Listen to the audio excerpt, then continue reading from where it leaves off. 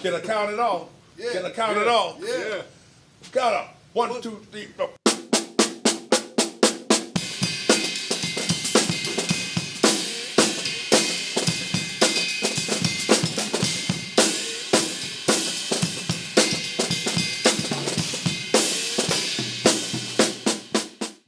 Hi, Benny Greb here, and I'm very excited for this opportunity to introduce this video, this great interview. I'm grateful for MEINL for putting this together, because you will get the chance now, and myself will get the chance now, to listen from and hear from two of my favorite and two of the most legendary drummers of all times, Clyde Stubblefield and Jabo Starks. And it is so exciting for me because I know that when I look back, whenever I learned most and progressed the most and was most excited was when I was able to go to the source of something. And there are a lot of bands that play like bands that came before, were influenced like this and that. A lot of people who talk about things that came before, but it's very special to hear it from the original. And so this is source material now. This is the original stuff. You will hear them talk, you will hear them answering questions. And these are guys that not only influenced musicians all around the world. If you're a drummer, you're influenced by them. I don't care whether you even know. If you're influenced by other drummers, you're also influenced by them, because those other drummers were probably influenced by them directly. So everyone is influenced by them indirectly. It's immeasurable what impact they really had. Not only did they have an impact on musicians, drummers, but bass players, all musicians, but they had an influence on music history. The whole electronic music, the hip-hop scene, everything after that was shaped by the way they played and by their input. And so even if you're not a musician, you were influenced by those guys, because it wasn't only a music history impact that they had, but it was a cultural impact that they had. So this is very exciting stuff. So I will not talk anymore. I'm looking forward to this as much as you do, probably. So here they are, Clyde Stubblefield and Jabo Starks. That, to me, that's so beautiful to see, you know, you guys' attitude and spirit behind, you know, sharing what was given to you guys, and we had great attitudes, Jabo and I. Yeah. You know, we never went outside. We always stayed right in there. You know, I never, I don't feel, I think that I have a gift that was given to me. Lord gave me a gift. And I've tried to pass, what I'm doing is, if you're using my palette, I passed it on to you. Right. And which is a good thing, you know, that's a good thing. I never expected to play drums with an artist, a big show. I never thought about that. And I was wondering, how can I do it? And I just started doing it. And it was amazing to me. Like I said, we didn't get paid for a lot of stuff. Yeah. Studio sessions. We didn't get paid for them. We just got our salary every week. And that's amazing. We never got paid, and but we performed real well. And you know, at that time, you were being used, genuinely used. Yep. Mm-hmm. In the music world, you were being genuine, which is still happening today. Mm-hmm. You're being used, you know. Mm-hmm. I recorded a lot of things that you probably heard, but don't know who was playing on them anyway. I did things out of Houston, out of Duke Peacock Records. Almost everything that came out of there at one time when I was by the band. Mm-hmm. And but you never heard. Well, this was the rhythm section. These were the horn section.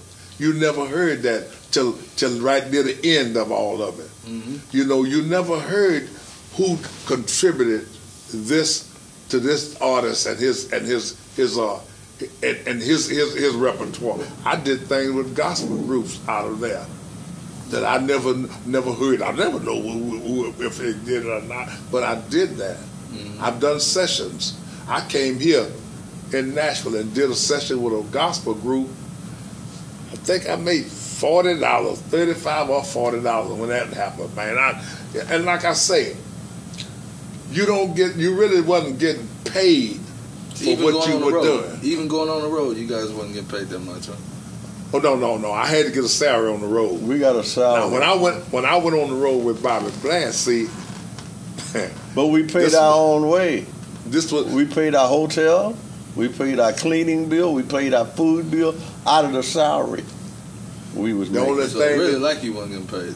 Well, it was real cheaper then, but you had to pay for your cleaning and stuff. Mm-hmm. You had to buy your food. You had places that you could go, because in the segregated years, there were places that black artists you just couldn't go.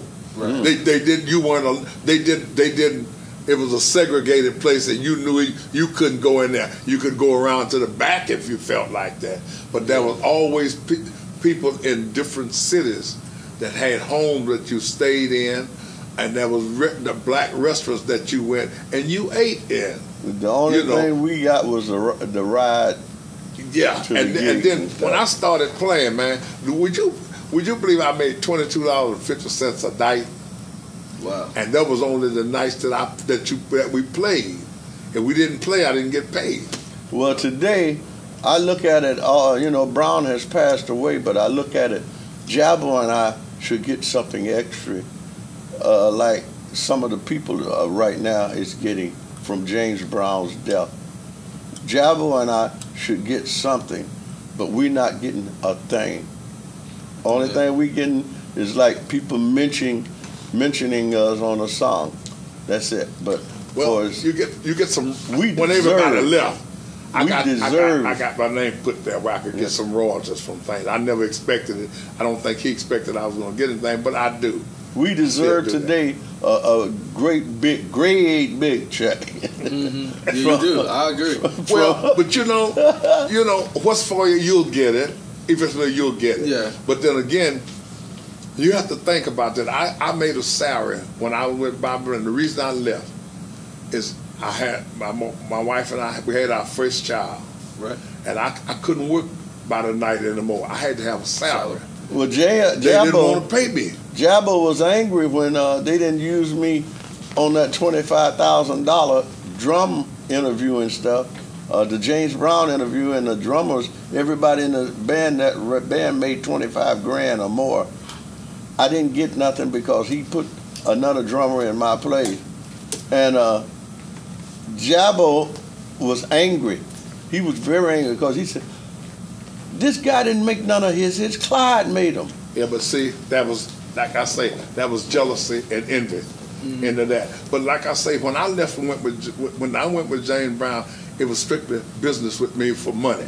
Mm-hmm. And he offered me a double a salary, and I got that.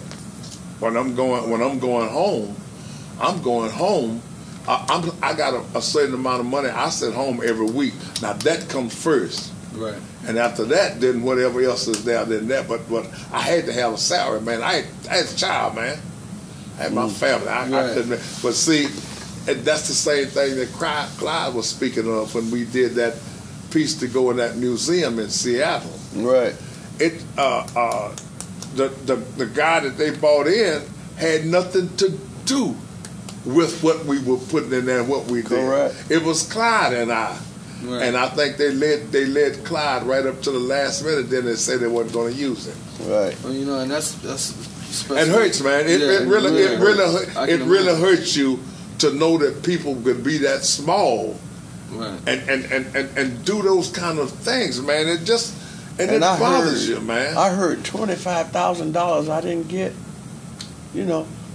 That made me feel so bad because I made hits with Brown. Right. And this other drummer didn't, that they got. Mm-hmm. He didn't make no hits with him. Jabo and I, we made all the hits with James Brown. That's true. Besides Clayton Philly. Mm-hmm. Yeah. But then again, you'll say, okay, that's done. It still leaves a bitter taste, but it's done. Mm-hmm. Right. So you move on from there. Right. That's what goes to show you with every good you get bad too. So, yeah. So that's what. But you have to be able. You have to be able to accept the bad. The bad as well as you do the good. It doesn't make you feel any better. Right. But when you decide that you have made up your mind to accept it, then all of the good things that you missed start eventually coming back around to you.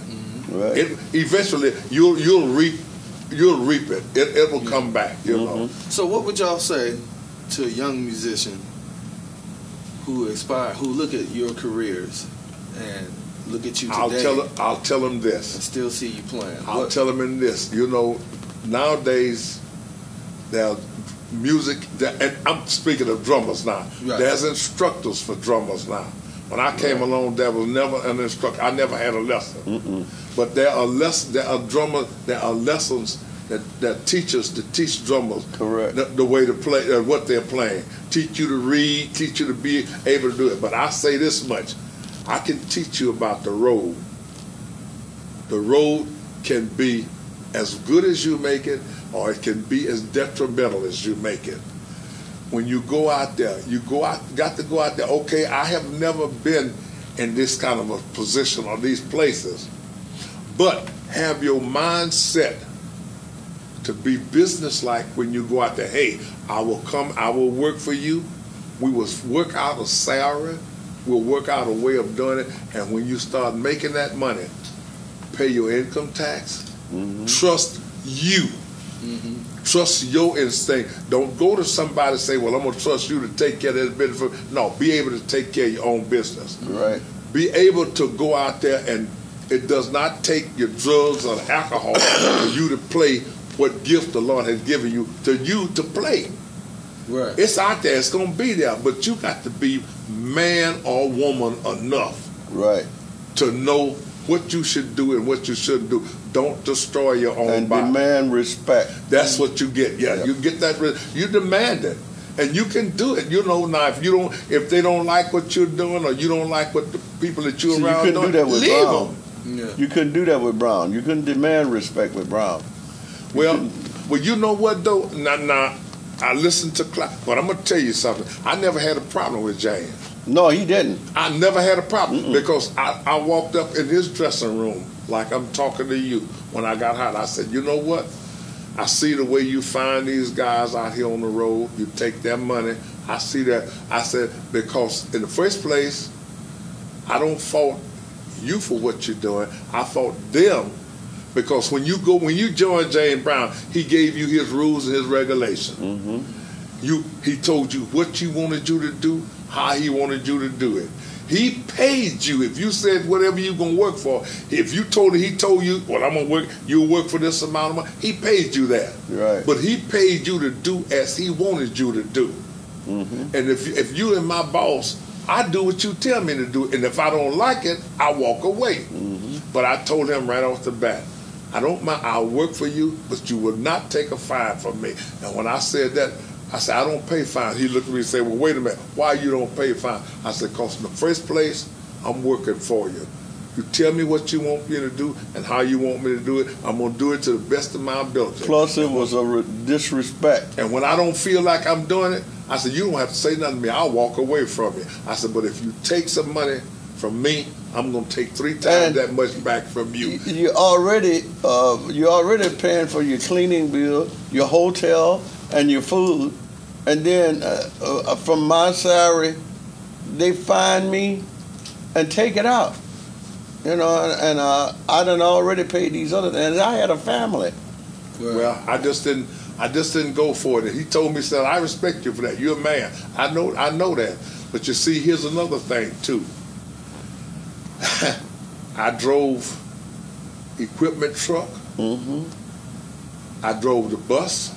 And that's not what you was asked to do. I was supposed to be the drummer in the band, but he didn't have nobody to do that he could trust to do it. I did that. I trained whoever he brought out there to drive that truck and all. I did that. I bought 2 buses for him out of Dallas. I told you about that. Yeah. I bought 2 of them out of Dallas for him. I drove the buses. I drove the tractor and trailer that we rented until the guy that was driving it could not stand to be. Man, I'm telling you the truth now. Could not stand to be around the black musicians the way they were, because he came out of Macon himself. No, out of Augusta. He was an ex-policeman. He couldn't stand it. He did his best. He drove the bus. And Henry, whatever his last name is, but he drove the bus. He never really, and when we got the tractor and trailer, he begged and he talked, and can I drive the truck? Can I drive the equipment truck? Can I do that? And he went to James rather than come to me, because I was in charge. And when he went to James, James looked at him and said, "Did you see Mr. Starks about it?" "Well, no, I'll come." He said, "Well, I don't talk to you. Don't talk to me about it. Whatever he said goes." And he left it like that. And he kept bugging me.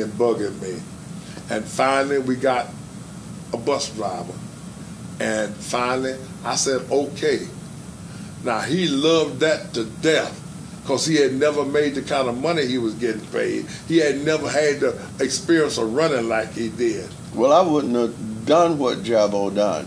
If Dad had said something to me, "Would you drive this? Would you do that?" I would have said, "No, I quit." But Jabo, he was into it, so. Yeah. I learned a lot. Yeah. I learned a lot about the business part of it out there. Yeah. I did learn, and it was and a learning it's helped experience. you today. Yes. Mm-hmm. Yes. And he had his business together. It helped me. It really helped me, man. I learned a lot of things. I learned things that not to do. Mm-hmm. I would never disrespect you. Right. And if I got a problem with you, I'm man enough to call you and tell you. And I talk about it and we understand it. Right. And I don't try and pit you against him. Mm-hmm. That's backbiting and stuff. I don't do that. And when it comes to Brown and myself being an argument about wanting to argue with Brown, I had to argue with the manager, some of the help, because Brown wouldn't argue with me. I don't know why, what reason, but he wouldn't argue with me. But he have his manager argue with me. So you had to do all the business with the managers. Yeah. And the manager was not right. The manager was a creep. See, there's a difference with me. Yeah. If there was a problem, I didn't have to go to no manager. I don't care where James was. I go to the dressing room, get on the door. Who is it? I said, it's me. I'm going to see James. Well, he said, "Mr. Brown don't want to see you. I'm going to talk to you about this." He couldn't do that to me. Right. He couldn't do that Couldn't to do me. that to Jabo. I'm going to talk to James. I go in there and talk to him straight up, just like we are. Mm-hmm. Straight up, I talk to him. Because I see, if I talk to you, when it get back to him, it's not what I said the way I said it. Right. And a lot of the things that the manager would come to us, just the crowd, different musicians, wasn't true. Brown had nothing to do with it. The manager made it up.